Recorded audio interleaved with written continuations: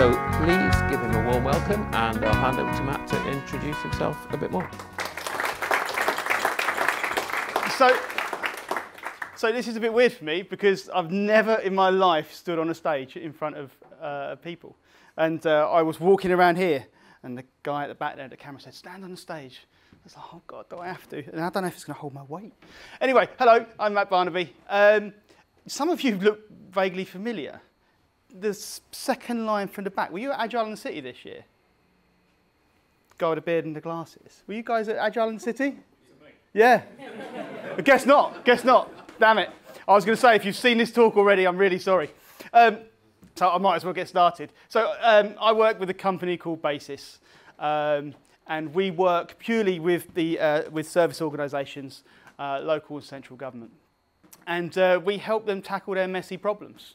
Essentially, we deliver projects that aim to improve the lives of vulnerable adults, the elderly in our community, improve outcomes for young people at risk in our community.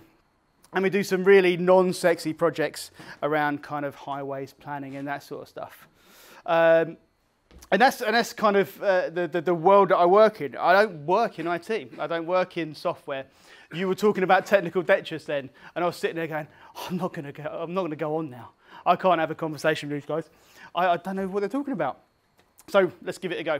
So some of you worked in public services. Some of you delivered projects in public services. So this isn't going to be new to you guys.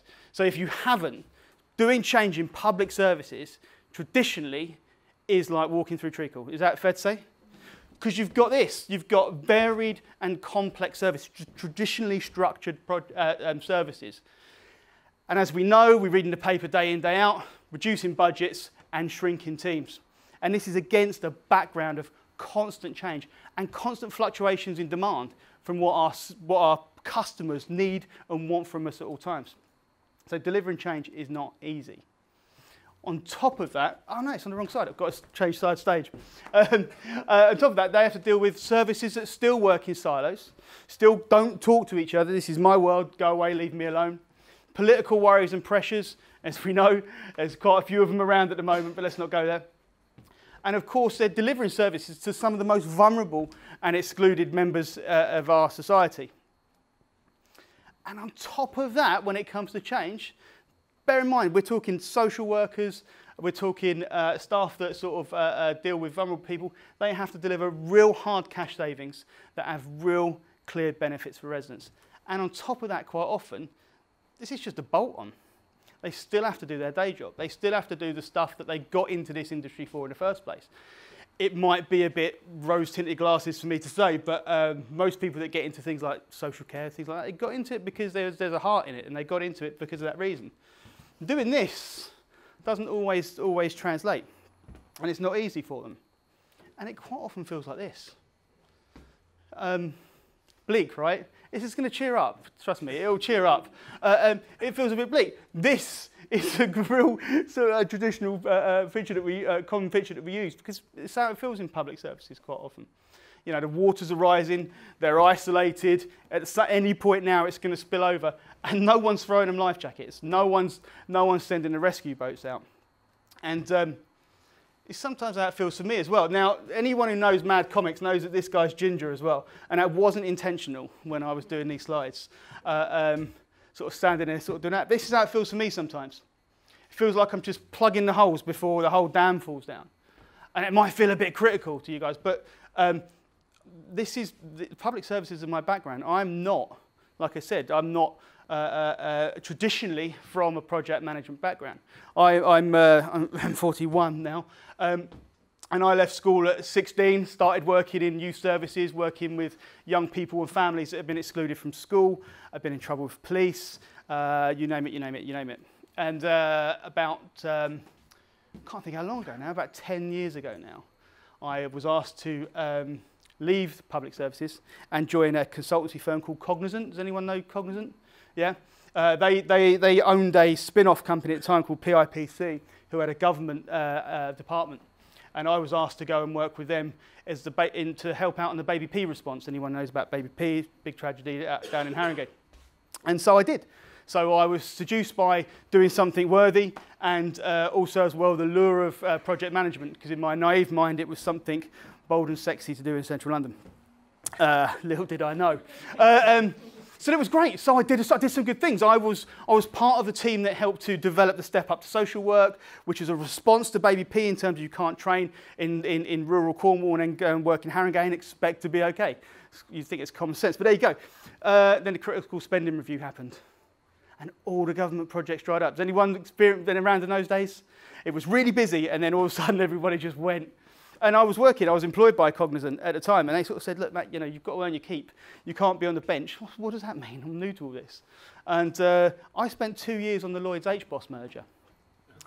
Weird, right? I'm a social worker by trade, and I was on the IT live trials merger for Lloyds HBOS. I was a principal planner in what can only be described as a bomb shelter on the South Bank.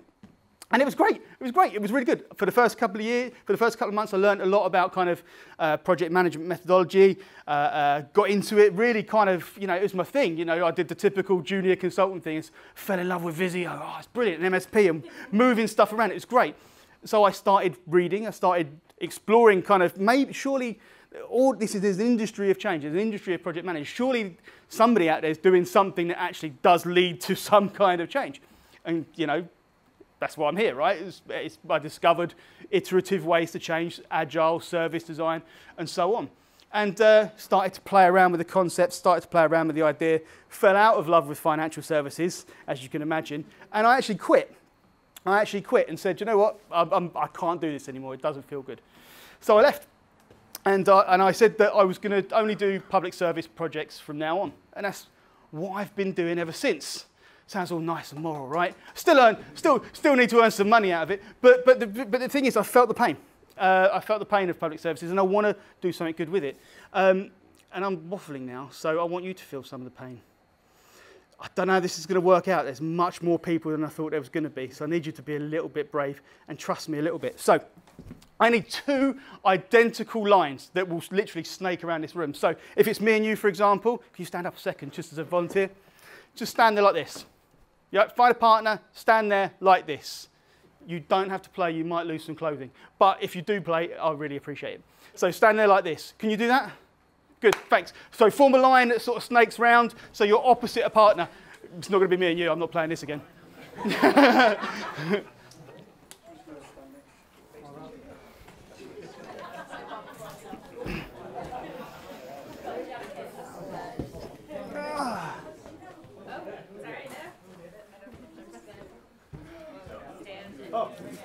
If there's not enough room to stand in the lines, you might have to go here. So snake up that way as well. Snake up round into the corridor if you need to. Actually, being on stage is now quite handy. So, has everyone got a partner? Has everyone got a partner? Good. Good. And everyone volunteered. Thank you. I appreciate it. So, what I want you to do is, for 10 seconds, it's not long, 10 seconds, in complete silence, study your partner. Silence. Silence. And stop. Oh, that was tough, right? 10 seconds. So you've done it. Everyone has studied their partner. Right, now, everybody turn back to back. So literally, just on the spot, where you are here, turn back to back. No cheating, no nothing. Right. Now, all I want you to do, it's really easy, is make 3 changes to your physical appearance. All of you, go.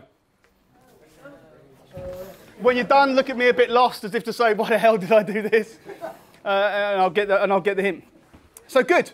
When you've made those 3 changes to your physical appearance, some people are still moving. So good. Turn around, face your partner, spot the differences, put your hand up when you're done.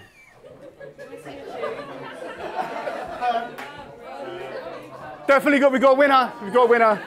Yes.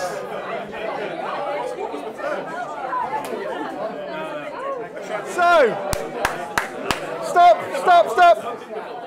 Some of you did it. I'm not going to give you much time because you talked about technical debt. So, stop a second. Stop a second. Without undoing any of those 3 changes, turn back to back. Without undoing those 3 changes, make 3 more. Oh my God. Come on. This is an Agile community. Let's go. Brilliant. It's definitely a change. Right, so have you done? Turn around. No, not yet, not yet. If you've not done, sorry. Right, turn around, face your partner, find the additional 3 changes. Stop. Without undoing those 6 changes, turn back to back. This game's called 3 times 3 changes. Turn back to back and make 3 more changes to your physical appearance. I've got nothing left. That's only desperate. Yeah, we might need to do this quick. Somebody might faint over here. So, when you've made those additional 3 changes, turn around, face your partner, spot those changes, put your hands up when done. And next, no, you can sit down now. So, whilst you're sitting down, whilst you're getting comfortable again, and whilst I'm kind of stealing your watches, couple of questions, really. How did it feel to study somebody you may or may not know particularly well for that period of time? Awkward. Bit creepy. Yeah, any other takers? Yeah, awkward, creepy. Did anyone find it quite uncomfortable to have a stranger just, yeah? Okay, that's interesting. What changed from the first time? No, I don't mean as in what did you do. What changed from the first time to the last time? So, first time I asked you to make 3 changes, how easy was it? Second time around, how was it? Third time around, how was it? Okay. Embarrassing. So from the first to the last, what had to change in your thought process? You had to look at their genitals more at the end. Yeah? You have now just become the example I use next time. So I was going to tell you, I did some work with Crossrail, and I did this game, and one of the manager of the station manager, sort of 80-odd kind of blokes in a room played this game, and the station manager just went like that on the first go. Grab too much material. And that's the story I normally tell. It's now you. It's now you. So what happened from the first time to the last? So it's easy to find it last time, got progressively harder. So how did you adapt to meet my requirements? Pardon? Okay. Less inhibited. So anything else? Pardon? The changes got bigger. Yeah. There was people down there. There were people down here that were kind of swapping clothes. They were swapping clothes. Remember I was saying about working in silos? They were swapping clothes. And they actually had to turn to each other and get creative around how they change. So how easy was it to spot changes first time around? Quite easy. Yeah, this one does tend to split the group. Did it get easier or harder, do you think? Easier. Okay, good. These are all good answers.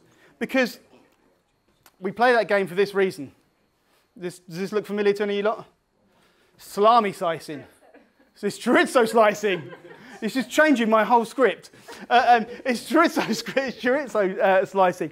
This is what public services do. I don't know what you've done in your public service world that you've worked in before, but like I said, I was in children's services originally. A lot of that is statutory, right? You don't have to do it by law. So when somebody comes and says, make a change, make a cut, do something different, they just look around and go, don't need to do that anymore. Just get rid of it. Sack some people, it'd be all right. And they keep doing it. You know, we're at 40% saving targets in the UK now. 40%. I was out in Oz a couple of years ago, and they were freaking out that they might get a freeze at some point, right? 40% savings. The NHS are doing this, public sector quite often. They just keep hacking away. And that's why we play this game, so you can experience a little bit. Because when change happens, people like us, consultants, change people, walk into the public service and just, so what do you do? How do you do it? How can you be optimal? How can you maximize your output? How can we restructure your team so it's cheaper, but you're still doing the same demand? Yeah, exactly.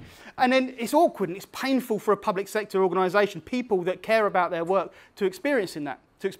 But first time, change is fairly straightforward. Make some changes. All right, I'll take my shoes off. Second time around, well, it's getting a bit weird. I take my belt off. Third time around, you want to leave me alone, mate. So it gets progressively harder. So public service organisations at the moment are in a position where they are either freaked out by change and thinking you're weird, mate, go away, or they're having to be creative. They're having to adapt. And that's where, that's what I'd like to give you an example of. So now I'm getting to the content. But that's what I want to talk to you about. So you've got two choices, really. You sort of give up or do something differently. And this is why I love Agile. This is why I love adaptive change. This is why I love service design. Traditionally in public services, you say stuff like this and they sort of go, that's a bit woolly or it's a bit techie. They're coming round to the idea. They are. And I want to give you a bit of an example of one. So, as I've said, children's services, this is quite a personal thing for me. So imagine this. Large organisation, Hillingdon Council, West London near Heathrow. Massive place. Boris Johnson. Anyway, 7 separate teams responsible for investigating all forms of antisocial behaviour, including graffiti, fly tipping, abandoned vehicles, noise nuisance, street drinking, you name it, you got it, right? There was a major piece of work, so Hillingdon Council couldn't understand what was going on. We're getting all these calls. Our demand has gone up tenfold in the last 6 months. Our processes are complicated. Our services are fragmented. You don't talk to you and you don't talk to me. IT isn't integrated. You've worked in this world, you know that's always the case. The team was demoralised, no holistic view of problems, and it was difficult to intervene and prevent early. So they approached us, me, and a few of my colleagues and said, help, what can you do? And so we sat down, we thought about it, we tried to pull on sort of different approaches that we would take and said, right, well, let's try this. And that's what I'm going to show you about. So that was meant to change. So this was our approach. It was in six key points, really, and then we'll go through them as we go through. First is that we had to recognise that we deal with complexity. The second was that we needed to change the fundamentals of change in public services, especially in this focus here. We had to involve people who felt the pain. We had to involve people that felt the pain, and we needed to start prototyping quickly. We needed to start doing something quick so you could see it. Focus on practical behavioural change and move into sort of self-management of teams. So that was kind of our approach overall. So I'm going to break it down for you a little bit. So recognising that we deal with complexity. As far as I'm concerned, well, you know this stuff, right? I'm not preaching to the converted here. 3 common types of change. Simple, complicated, and complex. Now, it's the public services attitude, often, historically, that they deal with this. So simple is walking from Marble Arch to Tottenham Court Road down Oxford Street. It's a straight line. You're probably going to have people walking at different paces and going in different directions, but you know how to do it, right? Complicated is an English person riding a bike in Amsterdam. If anyone's done that, you know you're playing with your life a little bit, right? Because they come out of everywhere. By the way, I run this company with a Dutch guy, so I'm not being prejudiced into purpose. We've done this slide together. They come out of everywhere. There's trams, there's people that know how to cycle. I didn't. And it's complicated, but you can still get there. Your A to B point is still roughly going to be in the same place. But what is complex is driving a car around Cairo. So I was talking to somebody the other day, and they were saying it was really bad when Murbeck was in power because he was paranoid that somebody was going to sort of shoot him. And so what he did was to get from the palace to the airport, he would shut down roads. And he would just fly through the roads as quick as possible to get, just so in case anyone wanted to take him out. And so driving around Cairo was impossible because you couldn't say, oh, I want to get to that place there. You had to get into a taxi.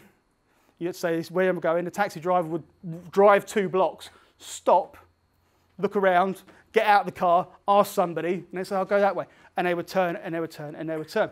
So it was a very complex system to navigate. Public sectors work in that. Public sectors work in that. Human beings are not simple. Well, human beings aren't en masse aren't simple. They're very complicated, but they're also massively complex. If you're going to do real sustainable change, you have to recognise that you're dealing with a complex system. You can't put a plan in place and just go, that'll work. You have to be able to adapt to that. So I've kind of rattled through this a little bit. Frontline public services are facing massive changes lately. A lot of it is down to progression in sort of software, AI and stuff like that. More policing, so going from policing to prevention and community solutions, technology products to sort of customer inquisitiveness, fixing ill people to promoting healthy people, catching criminals to preventing crime, retribution to rehabilitation, making you pay to helping you make whatever that says, may you pay your way. So I was talking, and we do some quite often we do some work with GDS guys, and this is basically kind of their biggest thing at the moment around kind of how do we move from this sort of world to this? It's a complex thing. So the second point in our approach was about changing the fundamentals. This is going back to my experience in financial services where they went, just use Visio and MSP and you'll be fine. It's changing, the world's changing, you know that, that's why we're all here, right? Quite often, public services historically would go with this programmatic change, where sort of you're managing from the top down, the emphasis is on kind of structure and systems, and standardization, best practice, whatever that is. Process, waterfall design of change, let's do this, and hope nothing changes. Performance management, performance indicators, it cripples organizations. Cripples them, and they feel it every day. And use of consultants as well. Bear in mind, is what I do for a living. Consultants as experts. You can't do change in public services like this. This, dealing with the complexity and changing the fundamentals, is a much more a productive way to do it, and it's adaptive. Encourage participation from the bottom up. Set purpose, challenge boundaries, and coach. Instead of working on structures and standardization, think about innovation. So quite often in historical projects, you would go in and you'd do a process improvement project, and they'd say, oh yeah, it's lean. No, it's not. It's just, you're just not doing that anymore and doing that instead. So why don't you just not do it at all and do something different and see what happens? Experiment and evolve. This is where the Agile stuff kicks in, right? About kind of, let's try it out, let's learn, just get feedback and find out what happens. Motivate through sense of purpose. I was talking to a guy earlier on, I don't know where he is now, he was over there, and he was really into sort of Dan Pink and stuff like that. Give people a sense of purpose, take some of the worries out of the way, give them the reasons that they got into this work in the first place and meaning again. And don't use consultants as experts. Get consultants in as facilitators, as the people that, that kind of rugby scrum master video with Jeff, where it's kind of, making the tea, giving people back rubs. Don't do that. But also, be subservient and be a bit of a pusher.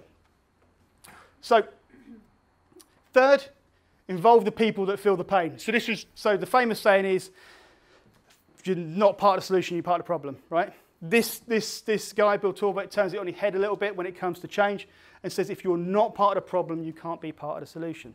So this, for me, harks back to sort of getting external people in to study you for 10 seconds and go, I know what to do. It's not going to happen. In public service organisations, the best people to influence, drive and sustain change is the people that are feeling the pain of it.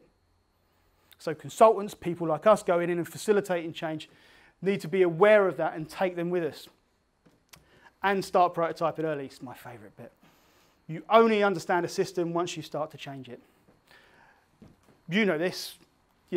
How many organisations have you gone in before? Project plans in place. It slipped, but that's okay. It's a good plan. So you need to start messing around with stuff. You need to start breaking bits off and going, what if we didn't do that? What if we cancelled all your board meetings on your change programme? See who really complained, because no one really wanted to turn up anyway. See what happens. Yeah? See what happens when you break things. Because if you're using an agile approach, it's not going to be long. You can fix it again, or you can get quick feedback about how you can improve it. You only understand a system once you start to change it. So this leads me into prototyping. And this is what we do. This is what we did on this project in Hillingdon. We created this sort of model around, and this is going to be familiar to many of you. It's a service design type approach. But this bit here, we built in a sort of sense of prototyping as an emergent thing. So instead of going stop-start, new world, which is painful, we actually decided that what we were going to do is, in a very traditional way, work in very short sprints, identify the clear need from a customer perspective. What do they want? What are people feeling out there in society? Observe and empathise with the service and with customers. I've done a piece of work recently around homelessness in Bexley, and we spent time in the reception area where people were coming and sort of claiming homelessness, talking to them. You develop your hypothesis, you prioritise, you start to develop a bit of a backlog. We've learned all this stuff. What can we do about it? We can't do it all now. So what is important? So you start to develop a nice backlog that gives you an idea. And out of that, you prioritise, and then you start to prototype very quickly, very small. So you take a slice of a service. So what I mean by that is, in this instance, I'll go on to a slide in a minute, but in this instance, what we've done is we got one person from 5 teams, one person from each team, 5 teams, and we said to them, okay, next time the phone rings, we are going to prototype a new process, a new way of working, a new attitude to this on these 5 postcodes in Hillingdon only. Everything else can go back into the call centre. But we're just going to try this out and see what comes in. We're going to manage the demand and try it. And by doing this small slice in iterative sprints, prioritising each time based on the feedback and the outcome of the work that came before it, we were able to bring about quite quickly a new process, a new way of working that was quite innovative, quite different. And what happened was, every time we took an extra slice of the service, new person from that team came on board, and then another person from that team came on board. Slowly, the team took over. The prototype team took over the BAU, the business as usual. And there were less people doing the old way of working than the new way of working. No one had a restructure. No one had a new job description. No one complained because they all liked it. And things changed. Things changed, and it got quicker and quicker and quicker. And then through coaching, we were able to help them adopt it by actually teaching them what we did, and then just saying, right, now you go and do it with that service over there. So that's what we do. That's what we do. And the outcome, a number of outcomes on this antisocial behaviour one was we started prototyping from only 3 days in. So that discovery period on that sort of service design thing was literally a couple of days. We think we know enough. We think there is a problem. You think there's a problem. Let's just work on that problem and we'll see what we learn. So we've done that. This is what I said about filtering off a few postcodes, taking a slice of the service. So we're working on real things in real time, but not breaking the service because you don't want to cause pain to the system. First call that came in, turns out that all 5 teams had knowledge of the background, but none of them had ever spoken about it. This issue that was going on, you know, like whack-a-mole? This person, this family kept popping up in different areas for different reasons, and they just hit it down, popped up, hit it down, popped up. And the phone rang, and it was this case, and they sort of went, oh, you're fucking on it. Me too. What can we do to solve this problem for that family? And so inevitably things happen. What was interesting, this is what I've made a note here to put confession. At the first sprint review, we invited in the local police force. And there was a conversation around kind of why has demand gone up in the last 6 months? We can't understand why demand in this certain area for this certain reason has gone up so dramatically in 6 months. It's on our backlog. We want to sort of tackle it, but we're not sure how. And this police officer went, I think I might know what it is. I said, why is that? And he went, well, 6 months ago, we were having a lot of phone calls about vandalism in that area, and it was taking too much of our time. So we turned the phone off. And so the demand had just shifted through. So the police, right, you're now in on this prototype. You have to work with us on this. So eventually the prototype grew, took in all the postcodes, and it became the business as usual team, which was the thing I showed you. In that project, there was around £0.5 million of saving. But in terms of the wider transformation in Hillingdon, by coaching people on this process to facilitate their own change, they went on and created their own kind of approach to transformation and contributed to around £30 million of savings over about 3 years. Really quite impressive stuff for these guys to do it. We've not gone back since. I don't know if they hate us or we've done a great job. Either way, I'm going to take the great job bit. But that was the outcome of that. By following attitudes and ways of working that you guys do day in, day out in your world. Lastly, we focused on practical behaviour for the whole thing. This is Rick Torseth, a friend of ours, who coined, we might have been in a pub one day, it's easier to act yourself into a new way of thinking than think yourself into a new way of acting. That's what underpins our approach to change. So we go in with that attitude to things and get people doing it and making change very quickly. And that's essentially how I use Agile. And it incorporates service design and all different elements. I'm not, you know, you might have guessed, I'm not pure when it comes to Agile. You're talking about technical debt and stuff like that. Don't know.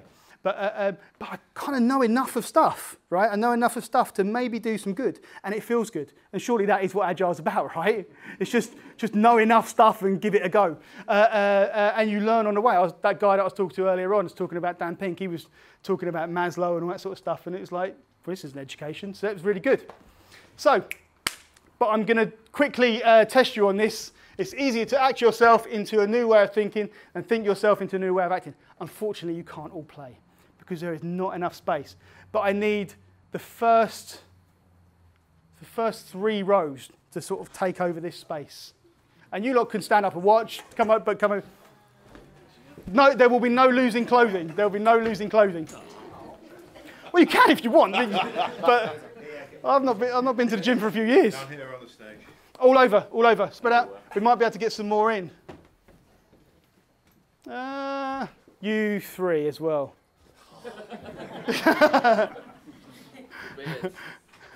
Yeah. You're looking uncomfortable, Martin.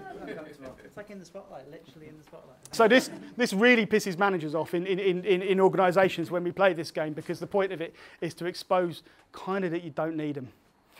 So what I want you to do is anyone a manager? Yeah, a lot of you, right? No, good. Whew, safe.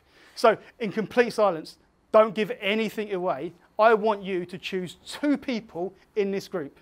So if it's me, for example, I might choose you and you. Simple. So choose 2 people. Just in your head, just go, I'll choose that person, that person. Yeah, you done? Now, this is the challenge. What I want you to do is, I want you to, in complete silence, move equal distance between those 2 people. So, for example, if I've chosen you 2 guys, right? I am roughly now equal distance to the both of you. If you move over there, I might have to move a bit. Yeah, I might have to move as well. Now I'm roughly the same. All right, but now I'm roughly the same. Now I'm roughly the same. Do you get the idea? So what I need you to do is get into a position where you are all at equal distance from each other. So what time is it? 22. So you need to be at the pub for 9. So how long do you think it will take you to, as a whole group, to get equal distance from each other? Infinity. No, okay. 30 seconds. 30 seconds. So we've got some extremes going on. 30 seconds to infinity. It's equal from your 2 picked people, isn't it? Pardon? It's equal from the people you picked. It's equal distance. Equal distance from the 2 picked people. Yeah. There is a thing. Don't try and stand too much in the middle of them, because it will just turn into this massive group hug. and I know you guys know each other well, but you know, maybe not that well. So infinity in 30 seconds. Roy, can you time this? Yeah, I've got a really old-fashioned one. So, use only the space that you've got. So don't go past this sort of boundary here. Use the stage, use wherever. And I need you to stand equal distance apart from each other, so, like this. Yeah. So equal distance, but don't let on who it is, and don't find out. So, how long do you guys think it's going to take? Anyone? Any takers? 30 seconds infinity. Got any there in the middle? Maybe. More at the infinity end of the scale. You're more at the infinity end of the scale. You okay? You ready? Ready to go. Go.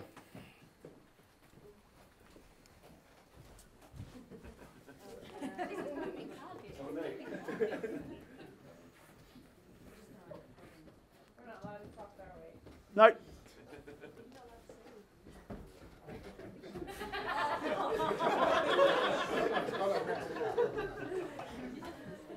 like the creepy looks.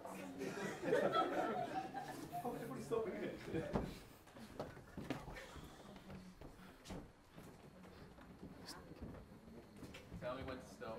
Yeah.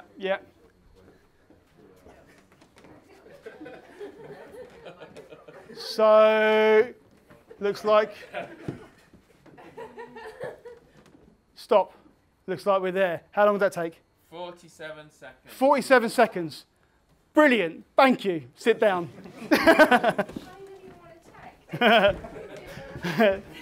I trust you. Besides, you do want to get to the pub. And also as well, I've played that game before, and you've said to somebody, right, you move and see who moves, and no one moved. And they felt really unpopular. So I'm not going to ever do that again. They were really into it as well, and then no one moved because no one picked them. So why did that work? So infinity. You said infinity. Why did it work? How did we get to 47 seconds? Crystallization. Everyone's doing it once. What do you mean crystallization? It's an annealing process. Sorry, No? It's an annealing process. Everybody acts at the same time, and it just comes together. Okay, good. Yeah, anything else? Yes, good. Anything else? Just one more, two more? Limited amount of space. Limited amount of space, yep. So, We all understood the overall purpose. perfect. Do you know, this feels great standing up here with the beer, even though I've just discovered it's the non-alcoholic one.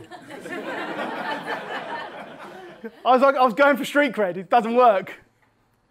This is how it worked. So we want to move to sort of project managers and development teams leading the way to self-organising teams. You know, these organisations, these people that do adult social care or they do children's social care, or they do housing or whatever. You know, has anyone heard of Bertzorg in Holland? Bertzorg is an organisation in Holland that pretty much runs adult social care now, and it's based on a principle of self-organising structures, self-organising teams that work in almost like cell division. So you'll have a number of people that work in an area, and instead of saying, you know, you've got 15 minutes to give that person their dinner, you've got 15 minutes to make sure that person gets to bed tonight, actually, you know what, Matt, just go in, do it, when it's done, go. And this organisation just lives on this principle of self-organisation. It's 2,500 people with like 26 managers. It's crazy, and it works. And the reason it works is this. A bit of a yin and yang model there. And somebody said simple rules. It's exactly what happens. You add an explicit objective and an implicit purpose. You had defined boundaries. Somebody said, you said defined boundaries, but people's skill and will. Unambiguous feedback, you weren't allowed to talk, but you were feeding back to each other. You were able to communicate. And also as well, you had an ambiguity tolerance. You had no idea why I asked you to do this, but you kind of go, let's give it a go. And there were a few simple rules, but with a freedom to act. Now, going back to sort of Dan Pink, he'd probably go, yeah, that's what I said a long time ago. But kind of, this was from Nick Oblinsky, whose kind of line of thought is who really needs managers. And he gets people to play this game to explore that concept. And so, yeah, that's the 6th point in our approach, which looks like that. Recognise that we deal with complexity, change the fundamentals, use agile and adaptive leadership, involve people who feel the pain, start prototyping straight away, focus on practical behaviour change, and move towards self-organisation. That was me. Thanks. I'm done.